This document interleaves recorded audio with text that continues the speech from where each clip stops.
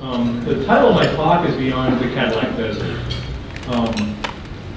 In fact, I toyed with that as the title for the book because Cadillac Desert, I think more than any work of contemporary literature, has sort of defined the narrative here in the West. And as a journalist, as a storyteller, I'm really interested in the narratives, the stories we tell, because they influence how we act and how we behave. And Cadillac Desert really created this narrative when it came out 30 years ago of sort of conflict and crisis and mistakes and doom. And it's a very personally important narrative to me because when you're a journalist, we thrive on conflict, we thrive on crisis, and we thrive on doom. And those narratives drive a lot of the public understanding and the public perceptions of how we think about and deal with and solve our water problems. I think Cadillac Desert, it's a great book, but you can't be in the position I'm in trying to write about water in the Colorado River Basin in the West in the 21st century without confronting it. But I have come to the conclusion in the work that I've been doing on water for many years that a lot of what we think we understand because we embrace the Cadillac Desert narrative is wrong. And I want to talk about why I think that and what I think these new narratives need to be. For my personal story, I grew up in the Colorado River Basin. Now that doesn't make sense because I grew up in Los Angeles in Southern California, but if you look at the Colorado River Compact, Colorado River Compact defines the Colorado River Basin as, I take my glasses to read this, the drainage area of the basin and all other territory within the United States of America to which the waters of the Colorado River system shall be beneficially applied. So I grew up in a little town in Southern California called Upland, which is, when I grew up in the 1960s, was on the fringe of the suburbs, citrus farming region. A little tiny water company, the San Antonio Water Company, delivered our water, which was part of a larger conglomerate of water agencies, which spanned a couple of groundwater basins, which is part of the Metropolitan Water District of Southern California. This area was annexed into Met in 1951, before I was born. So I grew up in the Colorado River Basin. I didn't think about this at the time, because when you live in Los Angeles, you don't think about that. I later moved to Albuquerque. I've lived most of my adult life in Albuquerque, which is in the Colorado River Basin. We take San Antonio water, bird across the mountains, and I live, in fact, what I think is arguably the southernmost water-using part of the upper Colorado River Basin. Those pictures on the left are a friend of mine, Corky Horton's alfalfa farm. He's growing alfalfa with upper basin water down in sort of central New Mexico in the Rio Grande Valley. And one of the first interviews I did when I was working on this book was Pat, and she made this point, which you heard her make again today, which is that we have created, through this interconnected system of water management, one giant watershed. And we have to think about the fact that we are sharing this one single giant watershed. And if we're going to solve our problems, we have to solve them by embracing the fact that we're all sharing this and we have to work at that large scale. So how do the stories get in the way? There's a great piece written this summer by a geographer at the University of Wisconsin-Madison, a guy named Daniel Grant, wrote an essay that captured some of the problems, which is that there is this, he was talking about the California drought. And if you follow the California drought in the news, you've seen pictures of cracked reservoir mud and dry irrigation canals. And what Grant described as a genre of apocalyptic prophecy that functions by diagnosing a human misalignment with nature and foresees a future in which nature, as a kind of secular deity, punishes our errant behavior. And this is a really powerful narrative. If you follow the coverage by people in my industry coming out of California, that's what you see. You see these pictures of cracked mud. And when I was working with the newspaper and we were writing about drought in New Mexico, because we've had 15 very dry years on the Rio Grande, we got really good at this. My photographers and I, we'd sit down with the stream gauges and figure out where the river was dry, send somebody out, get a cracked mud picture, go with my stories, and they were really good at finding the dead fish next to the shrinking pond and cracked mud. And so I grew up on that Cadillac Desert narrative, and that's what drove my journalism. But over time, as I watched New Mexico go through a pretty significant period of drought, what I kept seeing over and over again was, in fact, I kept looking for the people running out of water. Right? My friend Corky's doing fine. He's making good money, 700 acres down in Santa Clara in central New Mexico. He's getting enough water. They're figuring out how to put enough water on his farm. He's adapting to shortages when they happen, and Corky's doing great.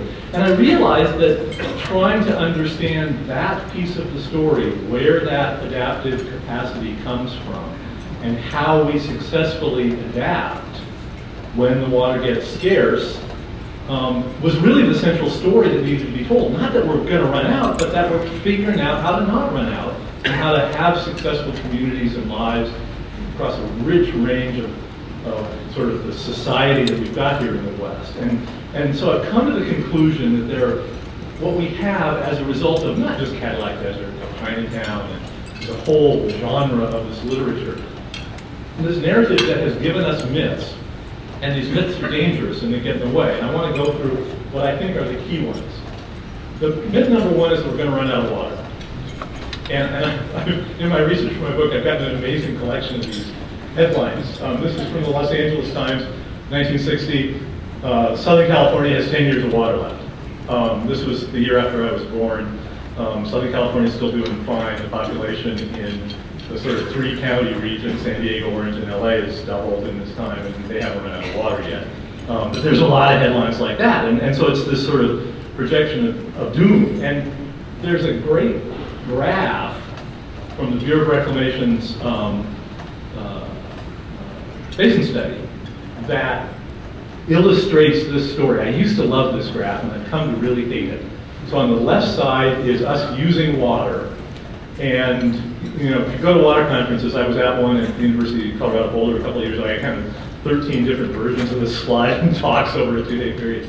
On the left side, you see water use rising, the Colorado River supply dropping, and then the basin study projected demand, and it's that rising orange curve. And what the Bureau did was ask the states of the basin, how much water do y'all think you can need? Everybody said, oh, we're going to need a lot. We need to grow. And there was this sort of fiction in the effort, but that projection became fixed in people's mind, that what we need to have the life we have lives up on that top orange line, and what nature is going to provide is on that bottom blue line. And this became this sort of prophecy of crisis and this prophecy of doom. Well, that's crazy, obviously. You can't use negative water. That's not going to happen. So that's myth number one, that we're going to run out. I mean, obviously we can't. Myth number two, whiskey's for drinking, water's for fighting over. I don't know how many times you've heard this, standing in a water fountain. First of all, Mark Twain never said it. Alex Breitler, who's one of the posse of water journalists in the West who worked for the Stockton Record, actually worked with a Twain scholar, and they tracked down through Twain literature. It seems to have first appeared in the 1960s, well after Twain's death. But more importantly, if you look at the history, both here in the United States and around the world, there's some great work by a guy named Aaron Wolf at Oregon State. In fact, in these places where we have to share water and water becomes scarce, it is far more common to see collaborative frameworks and institutions and relationships develop. In fact, sometimes water becomes a catalyst for broader cooperation across national boundaries, across regional boundaries. Far more often in Wolf's data set from around the world is water for collaborating over, which is not nearly as catchy a phrase, but reflects the reality. So the next time you see a journalist pulling this out, think to yourself, they're not thinking very hard about these problems. There's a second myth, or a second part of this myth, which I call sort of myth 2A, because I think it's a part of the manifestation problem. It's this notion that we all believe the truism that water flows uphill to money. And in my book, I've been spending a bunch of time over the last year in 2 different geographies that I'm going to try to describe how they use water in my book. One is Las Vegas and one is Yuma, Arizona. I've grown incredibly fond of Yuma. I still have a touchy relationship with Las Vegas, but that's super fun to Las Vegas, but I get that a lot of people love it and want to be there. But Las Vegas, if you look at the casinos around the Bellagio fountain, you got probably $4 billion worth of income, gaming, food, and gaming, food, and hotel bills, just in the casinos that you can stand at the Bellagio fountain and look around. It's $4 billion. Go down to Yuma, and there's the Yuma County, which is a really rich agricultural region. This is where a lot of your winter lettuce is coming from. Yuma, and then across the river in Imperial, and all the lettuce goes through these crazy packing sheds in winter, and literally all the lettuce goes through the packing sheds in Yuma. The Yuma County Water Users Association, which is one of 6 irrigation districts, its consumptive use last year was greater than Las Vegas's. So more money in Las Vegas.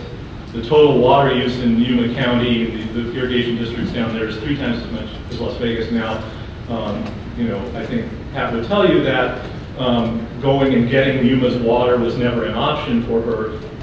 Her community had a lot more money. The water still flows to Yuma. And if you look at agriculture across the West, using sort of 70–80% of the developed water, the city's using some smaller fraction. Clearly, the water's not flowing uphill to money, or we wouldn't be having the kinds of discussions that we're having. But when people think the water flows uphill to money, this gets us in a fighting mode, and this creates, this goes hand in hand with, whiskeys for drinking and waters for fighting. So I want to go back to some of these myths in more detail and look at what's happening in the stories where people are using less water. And I want to start with this absolutely fabulous paper by Peter Glick at the Pacific Institute, published in the National Academy in 2010. And what you've got here is the graphs of U.S. water use and U.S. GDP, economic productivity, for all across the 20th century. As our economy grew, as our population grew, our water use grew. I mean, right around the 1970s, the graphs split. And this is what economists and natural resource specialists call decoupling. What has happened here in the United States, and it's really an underappreciated story and really critical to us understanding how to solve our water problems, is that water use and economic activity have become decoupled. And I'm going to give you some examples of that and how that happens at local scale. It happens differently in different geographies, in different economies, in different ways. But this decoupling is an incredibly important phenomenon. Because what it shows is, in fact, this is how you go about not running out of water, right? When there is less water, we use less water, and we still do a pretty good job of doing the stuff that we want to do. So this is some data that I've worked up for my book from Las Vegas. There's this amazing decoupling that happens around 1990. Has talked about the lawn buyback programs and the conservation effort, but I'm sorry, around 2000 the decoupling happens. Las Vegas's water use has dropped. Las Vegas has a 300,000 acre-foot Colorado River allocation. They're down to around 220, 225 right now. They're leaving water on the table. They're not really leaving it, they're managing what they do with that, I think, pretty interestingly. But population has continued to grow. Water use has declined. Las Vegas decided it, as a community, had to use less water, but it still wanted to do what it wants to do. And it succeeded at that. Las Vegas, I think, is this wonderful success story. People want to criticize Las Vegas for growth, and one of the options might have been, we're not going to grow anymore. Las Vegas made its decision about what it wanted as a community, figured out how to do it within the available water supply. And if you look at Las Vegas's water numbers, and I'll give you some other cities in a minute, Las Vegas has a lot more room to push that curve down as it needs to. Las Vegas still has a long way to go. So Las Vegas has figured out how, it's weird to think the word sustainable has this sort of connotation in our society. You think about Las Vegas as sustainable, but Las Vegas has figured out how to be sustainable within the water supply that's available. My hometown of Albuquerque is a remarkable success story. In 1995, when we began a water conservation effort in earnest, we were using 250 gallons per capita per day. This year, just talking recently with one of my friends who's the water conservation officer for the city, Catherine Newhouse. Catherine said it looks like we're going to come in at 125. So we have cut our per person water use in half in 20 years.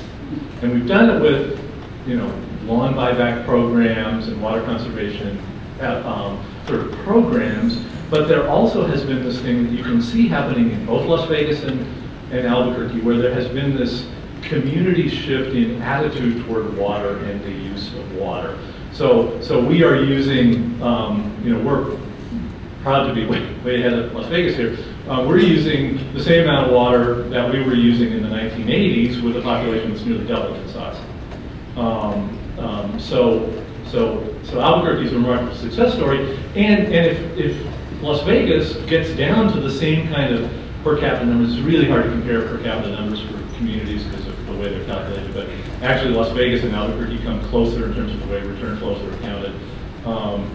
Like some sort of calculations that I've been doing for the book suggest Las Vegas has room for a century of growth if they're willing to get down to Albuquerque numbers within their Colorado River allocation. I love this one. This is a groundwater monitoring well that's around the corner from my house, so it's the one I always watch. This is Albuquerque's aquifer rising. 2008 is when we shifted away from excessive groundwater pumping and the aquifer. So this is like the aquifer under my house. I love this. It's about 20 feet. Enormously successful. In using that aquifer, which provides a drought buffer so that we have it available, and you see this in lots of cities around the West. Arizona is another place. Arizona's water use, Arizona has a bad reputation for water use, but Arizona's water use peaked in 1980. Arizona's population has more than doubled since. Agricultural productivity in Arizona, as farmers adjust, changing the kind of cropping they do. Arizona's agricultural productivity in inflation-adjusted dollars has been relatively stable. Agriculture is using a lot less water. Arizona, in part, imported Colorado River water, but Arizona's groundwater pumping reduction, according to the U.S. Geological Survey data, has gone down more than the increase in surface water. The aquifers in sort of the places they decided to care about, the Phoenix-Tucson area, aquifers are stable and rising. So again, Arizona is an enormous success story. One of the most interesting ones to me is down in Imperial. The Imperial Valley, 3 million acre feet, by far the biggest sort of single chunk of Colorado River water use anywhere. Jennifer talked about the quantification and settlement agreement. People in Imperial will tell you that they are doing water conservation with a gun to their head, but the farmers don't have a gun to their head. They're being economically incentivized. The graphs here are a little more subtle, but water use in the last 10 years since the QSA, last little more than a decade since the QSA was implemented, water use is down 500,000 acre feet. They were using, right before the QSA, 3.1 million acre feet. They're down to 2.5 right now. Agricultural productivity is up. Farmers are smart, clever people. When faced with the opportunity to be incentivized for conserving water, in the case of Imperial, they're doing a remarkable job and demonstrating what success can look like in this sort of tense environment. Tractor dealers are still in business, throwing onions in the Imperial Valley. And what has happened down there in Imperial is kind of an interesting case study in whether water is worth fighting over or not. Because what you've seen is a bunch of really ugly litigation and a bunch of really kind of bashing together between the urban agencies and Imperial, between the federal government and Imperial, between everybody at Imperial. At least that's how one of the people that I've talked to a lot in Imperial describes them as an island nation. But the fact is that all these conflicts that were on litigation paths, the people involved realized the litigation path was not in their best interests, and they've come up with these sometimes uncomfortable, often difficult, negotiated solutions, agreements that have this sort of collaborative flair that I think shows how these things can be done. So I wander around the West being the optimist in this situation, and people show me this and talk to me about this. It's like, that's all great, John, but Lake Mead's still empty, right? Like, so we haven't done enough. And I love the fact that people are finally willing to talk about the structural deficit. I still have had people in the Bureau say, well, I don't like that word, but even Bureau's coming around. And the structural deficit basically says there's more water being, at a minimum legal release of 8.23 in that range, there's more water going out of Lake Mead than coming in. And if there is not some giant bonus water thrown into the system by nature, Lake Mead keeps dropping, and as Jennifer talked about this morning, when you get to those lower lake levels in Lake Mead, the problems come on fast and furious, and the difficulties are more profound. So the question I'm posing, that I'm trying to explore in my book, is when we're confronted with scarcity, we've shown again and again in Albuquerque, in Arizona, in Las Vegas, in Imperial, in Yuma, the Yuma people are great. They're using less water without even getting paid for it. They're using 3/4 million acre-feet less water than they were 20 years ago and just making money with it. So the question is, where does that adaptive capacity come from? And you can see in communities' response to signals of their own scarcity and vulnerability. You can see the negotiated agreements among people at boundaries around water areas. And so the question is, how do we encourage and nurture that? And how do we scale this up? Because we've been able to solve these problems, which all look really hard, but when you compare them to the problems facing the basin, especially with climate change, it's not enough. It's not at the right scale. And so we have to do a couple of things. And one of the things we need to do is recognize scarcity signals. And I have had people tell me that one of the things that helps explain Las Vegas' success is that it is physically located next to Lake Mead. And so if you live in Las Vegas and you have a boat, you can see it drop. And there's this sort of visceral relationship. It's a neat narrative. I think it's right. I'm not sure it's right. But scarcity signals matter. And so thinking about these images, which sort of runs counter to my narrative at the beginning, because maybe pictures of cracked mud help in that regard. There's actually some data that suggests that all these cracked mud newspaper stories, in fact, help people conserve. So maybe I'm completely wrong with it. But the really important thing is not to be tricked by the orange line on that graph. Don't think that you have to be on that orange line in order to protect your way of life, the life of your community, the life of your farm district, the life of your city. That recognize the fact that you can, in fact, and we have demonstrated over and over again, that these communities can use less water. Because if you think you have to be on that orange line, you're going to go to the bunkers and fight, and water will be for fighting over, and the system can crash really badly in ways that may preserve your position on the orange line at the expense of a Yuma or Imperial or Las Vegas having to disappear completely. Recognize that you can get off that orange line. So I love the newest version from the Bureau of Reclamation of this same graph. Terry Fultz has started using this in his talks. They changed the colors. But look what's happened, right? So 5 years ago, we asked all the states, how much water do you all need? And they said, we need to be up on what's now a yellow line. We need all that water. And in fact, the yellow line on the left is what's actually happened.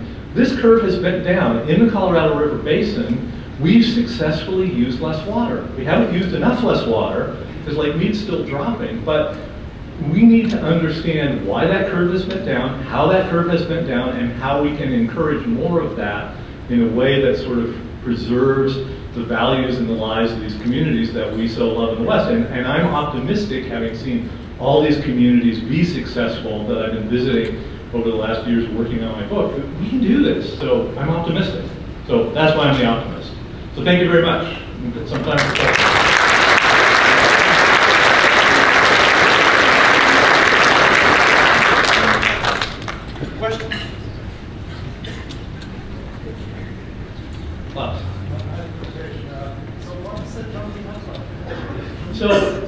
So do you mean the jumping up to the right-hand side? The left-hand side is actual water use.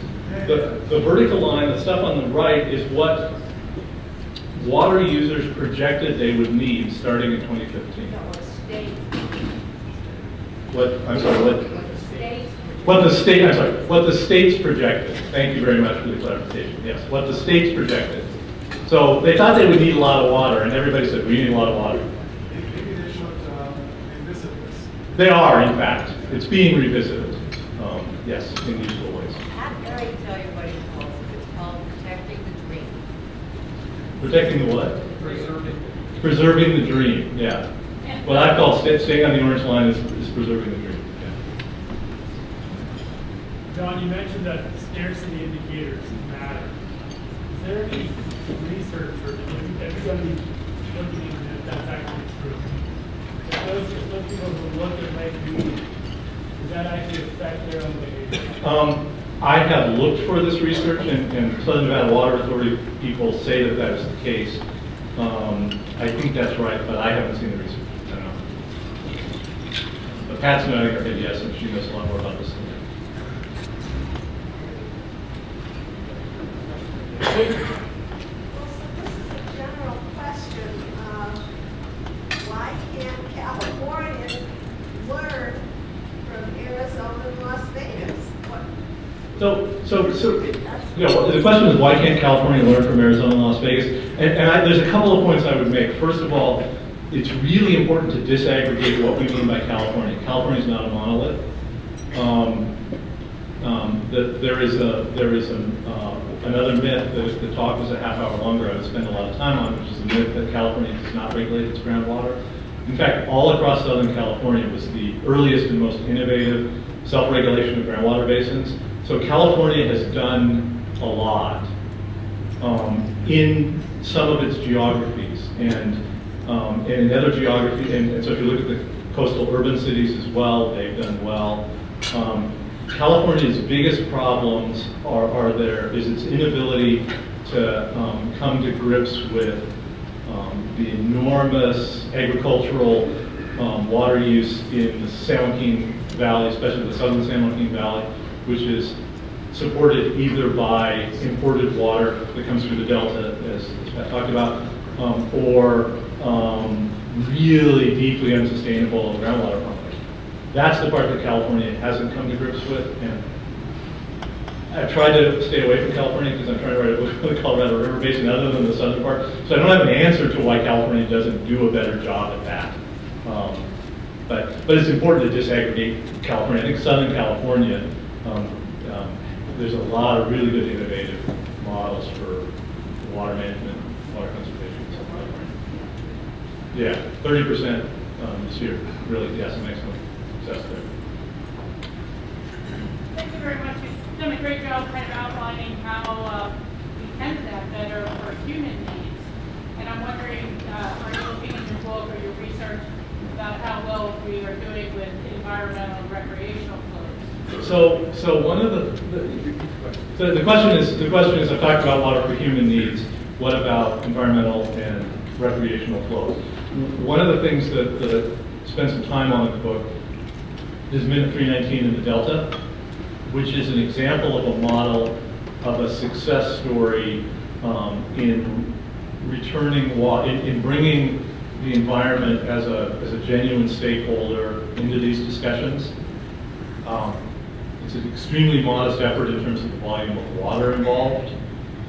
It shows some process issues because It's a great example of how fighting doesn't work, because environmental interests tried to litigate the delta, tried to litigate water down there, they failed. And so a number of really progressive, forward-looking environmentalists found ways to integrate the environmental values and needs into the water managers' needs. So they, Jennifer Pitt, for example, spent a lot of time trying to figure out, well, so what do these water managers really need? How can we structure deals in a way that are collaborative and cooperative that will meet their needs and also put some water into that river channel and delta? And I will tell you personally, and this is the beginning and the ending of my book, is standing in that river channel, watching that water flow was a life-changing, moving experience for me, but more importantly for the communities down there. And it is a human values issue. It's human communities wanting to put this water back and learning how to give them a seat at the table, because what we found is that with sort of relatively modest adjustments in the way the water is managed for the human system, for farms and cities, you can do this. And this is especially, I don't want to say easy, and I'm a little bit embarrassed at how poorly I understand the upper basin, but it is easier to do these things in the upper basin because water continues to flow through your system on the way to the lower basin. It was much harder to do in the delta, and so I think if you can look at the model of what happened in the delta with Minute 319, and what we can learn from that, there are opportunities. But the key thing is for the water managers to recognize the need to bring in environmentalists and learn how to have a conversation with the environmentalists, to learn how to have those conversations. And there's some really some smart progressive environmentalists working that side of the issue up here in the upper basin, especially with Cadillac Desert, nature conservancy groups like that. One last question. So the orange line or yellow line is predicated largely on the next many millions of people moving into the basin. Do you have optimism for more water conscious development for those millions of people in the future? Yeah. So the orange line, or now the yellow line on the right, is predicated on population growth. Do I have optimism for more water conscious development? And the answer is yes. You see this over and over again. You see the new development in Las Vegas and Albuquerque are both great examples of this, where new stuff uses a lot less water. In fact, the water conservation per capita, that may be the easiest piece. It's easy to control new development standards. And I think Southern Nevada Water Authority and its member agencies are pioneers in really strong development standards. That's where an opportunity is. But again, you see in all these cities, and this is not just in the West, you go to Seattle and you see the same things, is that new development uses less water. Every new appliance uses less water than the old appliance, which matters, and matters less in a place like Albuquerque and Las Vegas, where we're putting the water back in the system like Mead or the Rio Grande. But people's attitudes toward their landscaping can be changed. And attitudes toward landscaping is the biggest piece. So, yeah, I'm optimistic. Thank you. Thanks.